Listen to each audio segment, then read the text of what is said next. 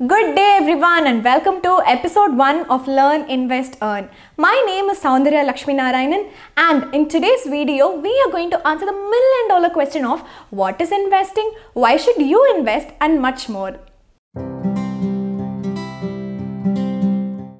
To understand about what is investing, let me give you an example. Your friend tries to sell a piece of his land to you for 30 lakhs. You agree to buy the land because you understand that there is some shopping mall which is getting constructed in the locality and the price of the land can increase up to 50 lakhs in the next 5 years. It's been 5 years now and the price of the land has increased up to 40 lakhs. The initial amount that you use, that is the initial 30 lakhs that you use to buy this particular piece of land is called investment, and the increase in the value of the asset from 30 lakhs to 40 lakhs, the extra 10 lakhs that you get is called as return on investment. So investing is nothing but buying any product or financial instrument like stocks, bonds, mutual funds with a goal in the mind to generate some additional income in the future. Now you can ask me, why should I invest? But let me ask you this question. What do you do with your monthly savings? Like everybody put it in a savings account? Well, you can argue with me. Yes, Soundarya, I can deposit my money anytime I want. I can withdraw it anytime I want. It is safe as well as I get an interest of 3 to 4%. Well, do you think is an interest of 3 to 4% enough?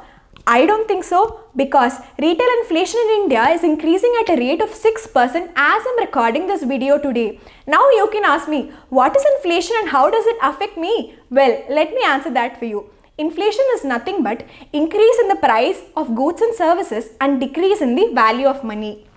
To put things into perspective, let's look into the increase in the price of silver for the past 5 years.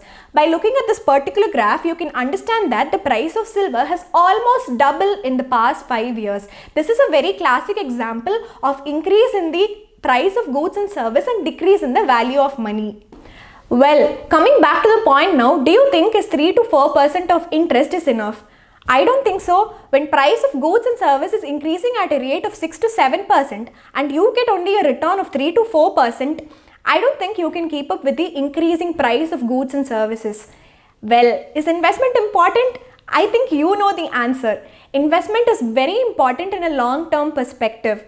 Now I'm pretty sure all of you are excited to start a journey of investing. But before that, you should know about the different types of investment, right? That is what we are going to look into in the next 2 videos. So do watch the next video before that. Subscribe to the channel, give this video a huge thumbs up so that it reaches a lot of people who are starting their investment journey.